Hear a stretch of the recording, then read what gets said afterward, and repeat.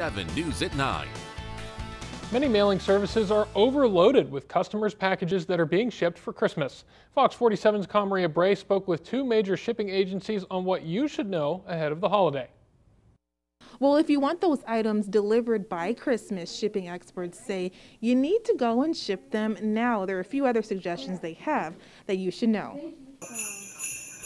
'Tis the season. I just wanted to make sure that I got there by Christmas time. A goal for many gifters around the holiday as online shopping increases and less people hand delivering gifts. Well, I'm trying to get a gift to my cousin who lives in Spain.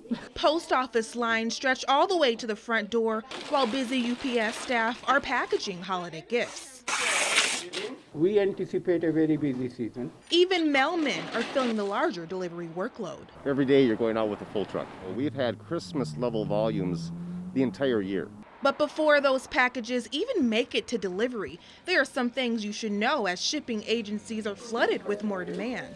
Anything shipped before or by the 15th of December has a good chance to make it there by 20th or 21st of December. UPS recommends customers let the store handle their items for packaging and shipping, because if something were to happen to their items, the customer would be reimbursed. And they have suggestions for people who want to ship holiday treats. Homemade cookies are the best, yeah, they're not too fragile, so just put a little bit of bubble wrap around it to absorb the vibration, and it'll be just fine.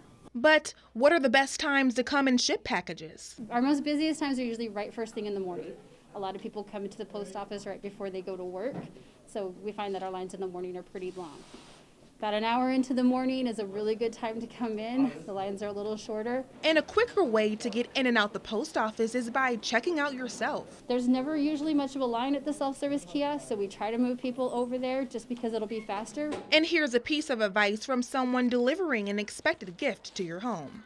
Keep the lights on and make access to the mailboxes safe and accessible for us. It's all about giving to others with security. In Rochester, Maria Bray, back to you.